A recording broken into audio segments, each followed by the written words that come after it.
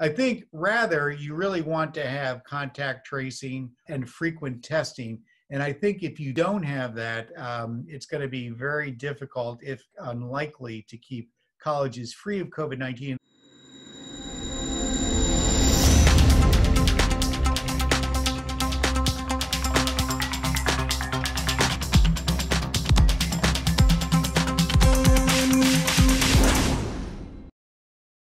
Hello, I'm Faith Rogers, host of today's program, COVID-19, Keeping Up with a Moving Target. This is the July 22nd update of DKB Med Radio's Coronavirus Educational Series. Thank you for joining us. We've recently switched platforms from YouTube to On24 to provide our learners with a more interactive platform. For an optimal viewing experience, we recommend expanding your browser window while viewing this presentation. You can expand the media player, which the video plays from, or the slides window to suit your preferences. Please note, polling questions will appear in the slides window. Polling questions will appear shortly, as well as at the end. Please click the box that corresponds to your answer choice and click the Submit button. This activity is jointly provided by the Postgraduate Institute for Medicine, DKB Med, and the Institute for Johns Hopkins Nursing.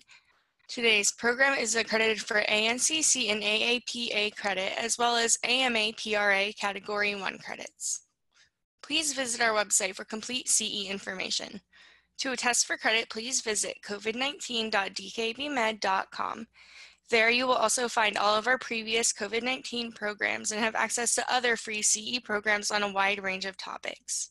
The slides for today's webinar and previous webinars can be found under the Resource tab. Today's learning objectives are: discuss data pertaining to use of tocilizumab in patients with COVID-19, describe data pertaining to the relative efficacy of cloth versus surgical masks to reduce transmission of SARS-CoV-2, and describe potential effects of low vaccine coverage. This activity is supported by an educational grant from Pfizer Incorporated and in kind by DKB Med. All activity content and materials have been developed solely by the activity directors, planning committee members, and faculty presenters and are free of influence from Pfizer Incorporated. In response to a large number of learner questions, we are breaking from our typical format and setting aside this time to solely respond to the most recurrent themes. Answering your questions today is Dr. Paul Auwaerter, Clinical Director of the Division of Infectious Diseases at Johns Hopkins School of Medicine. Dr. Auwaerter, thank you for joining us.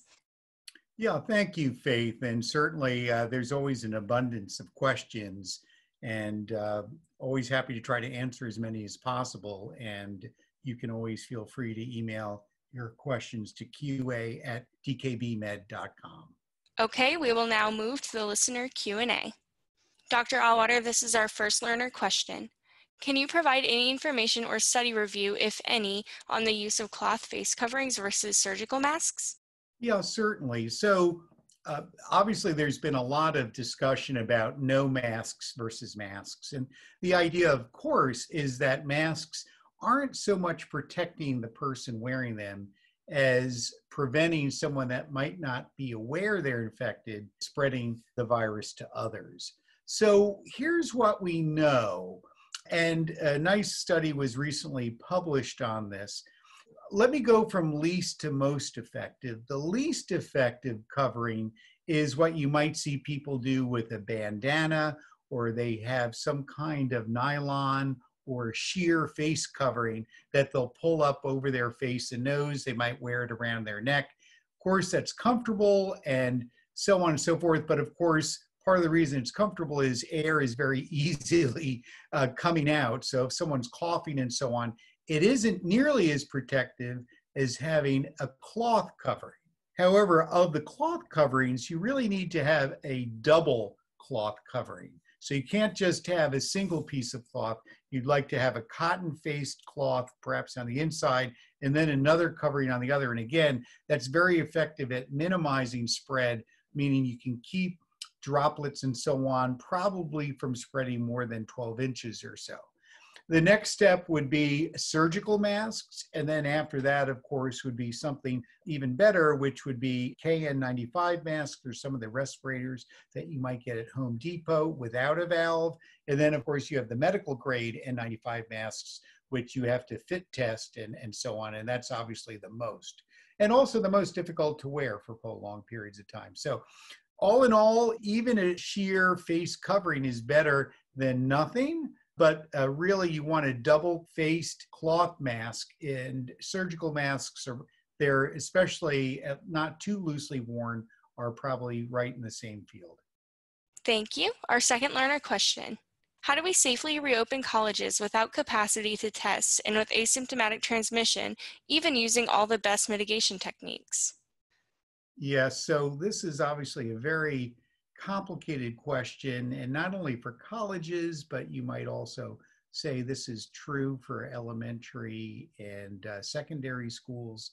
What seems to be successful is if you have relatively low rates of COVID-19 in your community, and you can have frequent testing with contact tracing, it's quite possible that you can identify a case and then do contact tracing if you have frequent tests available to capture people that don't know they have it and therefore put them in isolation until they develop an immune response. Now, this really depends not only on contact tracing and the ability to get fast turnaround.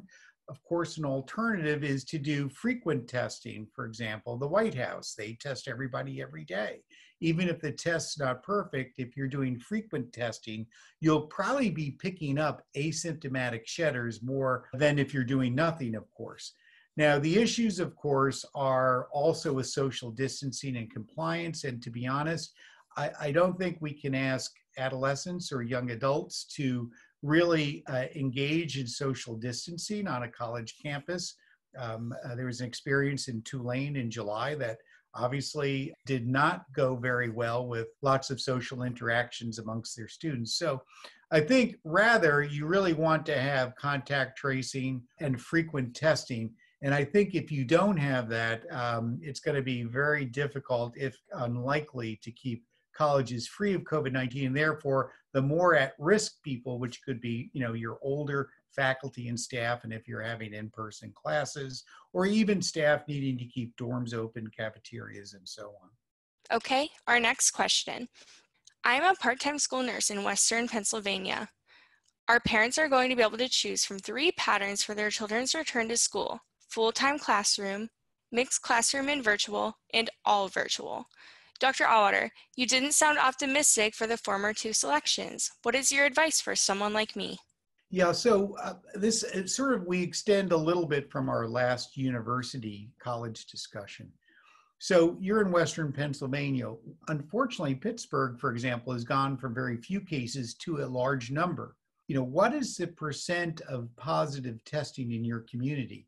If you're down at 1 or 2%, rates of community transmission are probably low, and hopefully there's a situation where there's contact tracing and frequent testing and fast turnaround so you can identify people. And of course, this is what's helped many countries such as Europe, Singapore, Hong Kong, and others keep rates and death rates lower. If rates are high, I would say it's very difficult to say that opening the classroom means you're not going to have transmission. We do know that children in elementary school, from a recent Korean study, are much less likely to transmit COVID-19 to household members and therefore probably to teachers. That's elementary, so 10 and under. Interestingly, that same Korean study showed for adolescents, teenagers, they are actually more likely to transmit compared to adults.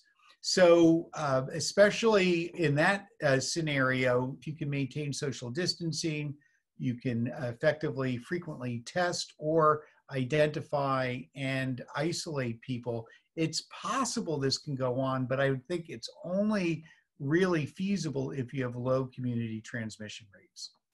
Our next learner question. Could HVAC units play a significant role in the acceleration of COVID-19 cases seen this summer in the Sun Belt states? Well, a couple of comments here. As far as we know, even though probably the so-called droplet transmission is predominant, there can be small droplets or aerosols that can go further. There is not abundant evidence that HVAC actually can scoop up normal kind of droplets and aerosols that people might get from singing or talking and so on, and then scoop them up into their system, have it transmitted through tens of feet of ductwork, and then spew out of a different outlet after passing through a filter and so on. Now, people are putting in HEPA filters. There's a nickel foam heated filter to try to render virus negative. It's not clear that this really is playing a role. Of course, if you have a breeze, if you have a fan, if you have a blower from an HVAC blowing across someone that's affected and someone sitting just a couple of feet from you, that could play a role. But I think the questioner here is really asking whether virus can be spread through an HVAC system to other rooms and so on. And so far, there does not seem to be the case, unless if you're going to do some kind of experimental high inoculum aerosol generation, which of course really isn't what's happening day to day. Thank you. What is the relationship between the BCG vaccine and risk of COVID-19? Yeah, so this is, the BCG vaccine is a vaccine given to children in certain countries with high rates of tuberculosis in an effort to help modify their immune responses even upon exposure to TB and lessen acquisition. Where this sort of came from were some epidemiological studies. I think the first one I saw was back in the spring, perhaps March, where a group looked at people in Spain and Italy. And they determined that Italians got COVID much more than Spaniards and died more frequently. In fact, Italy had one of the highest death rates. Now, someone thought, hey, well, the Spaniards gave BCG vaccine for many years. So many of the older people had gotten BCG vaccine in Spain, and in Italy they didn't. So is there an association? So there's been another larger study more recently that looked at a variety of factors in different countries and suggested perhaps that in countries that use BCG, for every 10% increase of the population that got BCG, there's a 10% reduction in the number of COVID cases and mortality. Now, these are fraught with difficulties because these are epidemiologic studies. They're based on existing data. They're very prone to bias. But it's intriguing enough. My understanding is there's 2 clinical trials in progress to explore if administering BCG in some way is helpful. Now, I will say just from a biologic plausibility standpoint, it seems unlikely. But of course, odder things may be true that we just don't understand. So it's a reasonable thing to explore, but I think it's probably due to some biases which we just don't see in these studies. Thank you. Our next question. What is the relationship between the use of proton pump inhibitors and risk of COVID-19? Yeah, so I hate to be a cynic, but there are many researchers that can't do their work, so they're combing databases to try to find associations. And this kind of data mining might uncover something, but more often than not, really doesn't. And so this grew out of a study from Cedars-Sinai that looked at, I think, over 53,000 patients. And they found that if people use proton pump inhibitors, those are medicines like Prilosec to lower stomach acid. If you took it twice a day, you were more at risk for acquiring COVID-19 than people that only took the drug once a day. And it was also more at risk than if you use something like what's called an H2 blocker, which is, of course, Zantac or Pepcid or something of that nature. Now, this is retrospective. You could imagine people using proton pump inhibitors twice a day might be heavier. We know obesity is a risk factor and so on.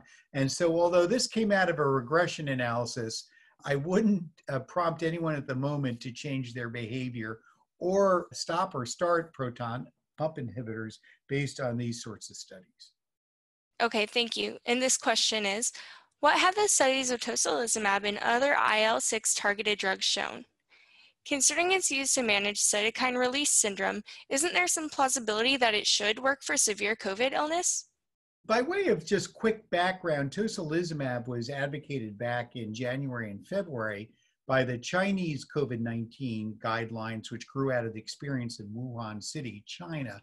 And the idea was, of course, that some people seem to be prone to this hyperinflammatory or cytokine storm that really occurs between days 7 and 14 of illness. The reason is this drug, tocilizumab, an anti-interleukin 6 receptor blocker, is used in CAR T cell cytokine release syndrome that's a consequence of immunotherapy for cancers.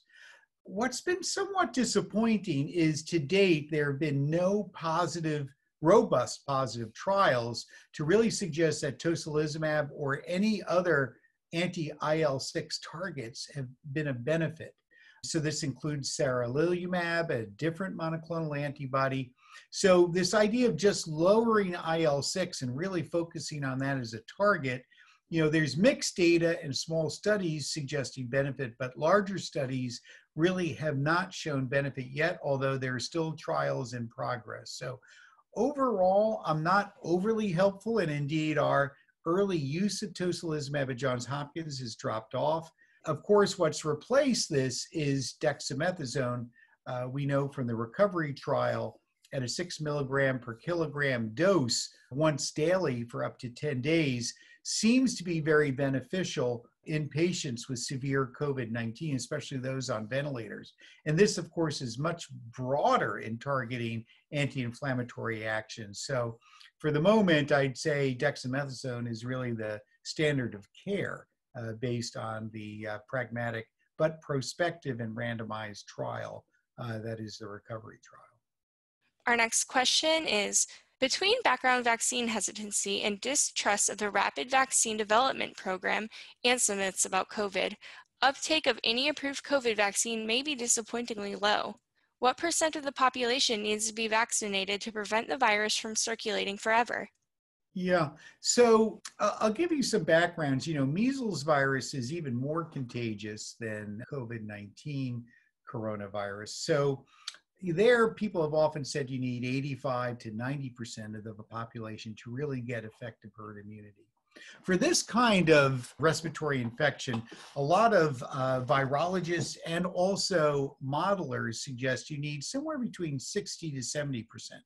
But there's some increasing evidence that probably suggests, of course, any herd immunity would probably be helpful for slowing transmission and the number of cases. So, even if you have 20 to 30% of the population, wouldn't that be better than having, 0 to 5, which is where we were starting off, for example, just a couple months ago? So I do think this idea that we have to get 70% of the population to have circulating herd immunity may not be possible. Yes, there is vaccine hesitancy, but I do think even if we get numbers into 30, 40, 50, 60, 70% range, that may be very helpful. And don't forget, with the flu virus, we don't have 100% protection from immunity. We only have partial. So I think we're not going to have like a measles type of situation. We'll have something that hopefully will be better than the flu, but probably not as perfect as it is for measles virus. Thank you. Next question. Do we know anything about co-infection of SARS-CoV-2 and influenza? How does co-infection affect outcomes? Yeah, so of course, here we are in the summer when there's not a lot of other respiratory viruses causing illness compared to wintertime, for example, with influenza or respiratory syncytial virus. We don't have abundant data, but there were 2 studies early on in this pandemic, one from China, which looked at the Wuhan experience, and they found that 26% of COVID-19 samples were positive for other viruses in a cohort where you looked. That included rhinovirus, enterovirus, other coronaviruses, influenza, RSV, a fairly high percentage. A smaller study done in Northern California out of Stanford, again, during the earliest phases of the pandemic in North America, suggested about 20% of their samples contained other viruses until the respiratory season sort of puttered out in April and so on. Current rates, even at Johns Hopkins, we never had high co-infection rates when we looked, but I think this is going to be very geographically different. This upcoming season, there's no doubt we'll have to look for the big 3 for anybody with respiratory symptoms. It's influenza, RSV, and SARS coronavirus 2. Okay, next question. Can you comment on the trial of inhaled interferon beta? Yeah, so this is an interesting trial, and we only have a press release data, so I can't tell you too much. But let's step back for a moment. Interferon beta are one of the interferons that are often thought of as antiviral compounds. They sort of jazz up the immune system to fight viruses, and interferons were used for chronic hepatitis C, for example, for a long while until better tolerated drugs were found, and are still occasionally used for some other viral infections.